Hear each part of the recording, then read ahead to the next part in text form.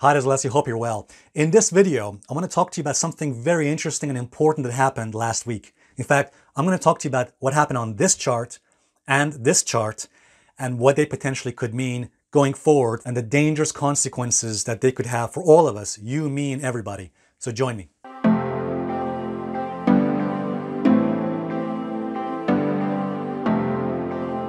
All right, guys, welcome back. So recently I was reading this book, which I've mentioned before. It's called Conquer the Crash 2020 by Robert Prechter. By the way, guys, make sure you get this book and read it. I think it's by far the most important book you'll read for the next 5 to 10 years. And the reason why this book matters is because it actually challenges an assumption which many people have, even in the mainstream media, about whether we're heading towards inflation or deflation. As you will see from the title of this book, the major threat coming our way is deflation. In fact, Robert Prechter explains in his book that the biggest threat for us in the next 10 years is likely to be deflation, not inflation. Actually, I made a video for you guys. You can have a go and look at it, about a brief explanation of why it is deflation as big threat, not inflation. But as you might have noticed, a lot of the people in the mainstream media, especially the financial news channels, they've been pushing this narrative that it is inflation that is the biggest threat coming our way, not deflation. Now, there is actually a good reason for this, because a lot of the mainstream media channels are not telling you things because they're true, but because they're partisan hacks. In other words, they're telling you things not because they are true or factual, but because it is something you want to hear. It's something their audience wants to hear. In other words, a lot of these mainstream media news channels,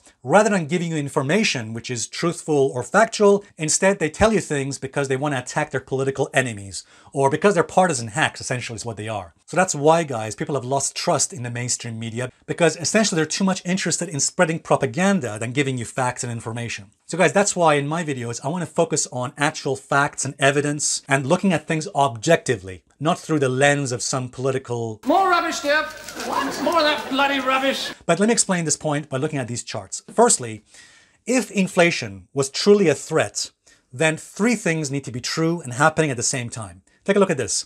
As Robert Prechter says in his book, for inflation to be a major threat, three things must be happening at the same time. Three markets need to be going up at the same time.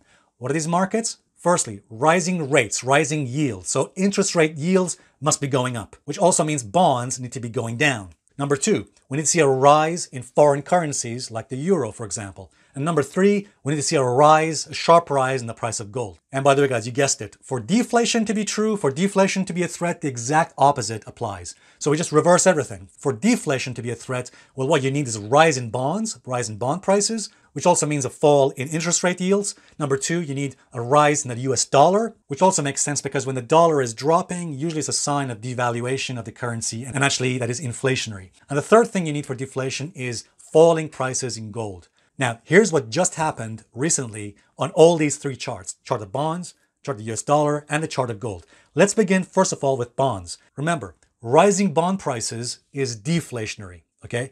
Look what happened in the price of bonds. This is TLT, 20-year treasuries recently.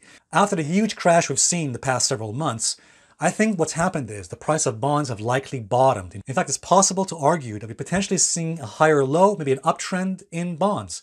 You can see a potential higher low here in bond prices. So I actually think it's probable, and it's gaining probability, that bond prices have likely bottomed. I think that as long as TLT, bond prices, remain above this low they made here, which on TLT is about 137 to 135, as long as bonds remain above this level, then the probability is that we're heading towards deflation, not inflation, and we could see rising bond prices. Now, if I'm wrong and TLT or bonds fall below that level, below the support level, then I'll have to change my mind and perhaps argue that inflation may be a threat. But for now, it looks as though bond prices may have bottomed as long as they remain above that level, 137. What about the chart of the US dollar? The US dollar just recently broke a key resistance trend line. Look at that. The US dollar on this chart, just very recently last week, rallied very strongly and it broke above that trend line. Now, it is true that sometimes these breakouts can be false breakouts. It's possible. So I'm not saying just because of a few days rally in the dollar, suddenly we reverse trend. It's possible, but at the moment it's not highly probable. All I'm saying is there are some things happening on the charts which are concerning, especially when you think about potential deflationary signs. So it does look as though the US dollar has just broken key resistance trend line there.